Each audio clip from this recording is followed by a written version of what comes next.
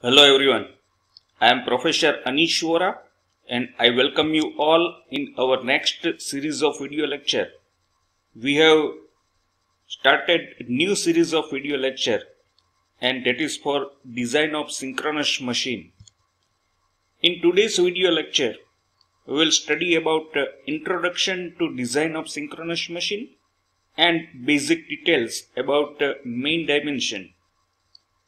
So we need following design regarding all the information of synchronous machine. So we design main dimension of stator frame, whatever data we require for stator, that is stator bore diameter, stator core length, outer diameter of frame, and all the design status of stator is designed in the first step. Then next step, that is complete details of stator winding. Then details of rotor and rotor winding. And at last, performance of the design parts to justify the design whatever we have done. To carry out this design, the designer need following parameters to start the design. First of all, we require detailed specification of the synchronous machine. In specification, we basically require rated output in kVA, sometime rated output in MVA if a bigger alternator we need to design. Then a rated voltage in kV, speed, frequency, motor or generator we need to design accordingly whether synchronous machine we are going to design, that is motor or generator. Then type of synchronous machine, whether it is salient pole type or non-salient pole type. Then connection of the stator winding. In case of a generator, we use a star connection. Then a limit of temperature rise, whatever class of insulation we have used, accordingly we have limit of temperature rise. Then design equation based on which the design is initiated. Proper information for choosing justified values of various design parameters like specific magnetic loading and specific electric loading. Knowledge of available material and their behavior. We use different magnetic material, we use conducting material, and we use insulating material.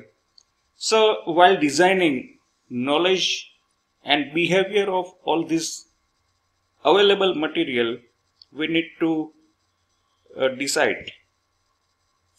Then limiting values of the performance parameters. For example, short circuit current, efficiency, iron loss, that is all limiting values. So during design we have or we should have knowledge of all these parameters. Then what is the objective of doing all this design?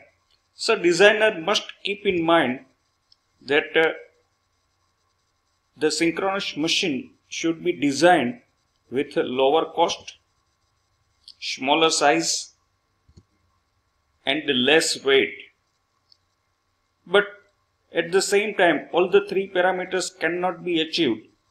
If we go for a best performance of synchronous machine, then it is going to be costly. And if we go for cheaper design, then some of the performance parameters might be compromised. So we start with main dimension. In case of main dimension, we have This is shown a stator.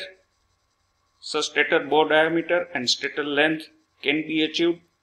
That is a stator, and this is a rotor. This is general stator and rotor design for any simple rotating machine.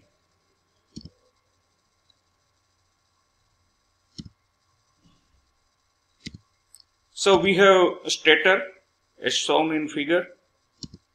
Then we have a rotor, and in between stator and rotor we have small air gap.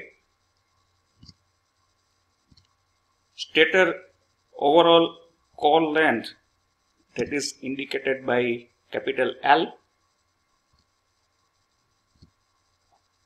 and stator bore diameter, inner diameter, that is known as diameter main dimension, and it is indicated by capital D. So this is a main dimension which we need to design at the starting point. So in today's video lecture, just it is a very introductory that why we need to design, what we need to design, and with which available parameters we need to design. And we always start with main dimension. So what exactly we mean by main dimension? So I stop here in this video lecture.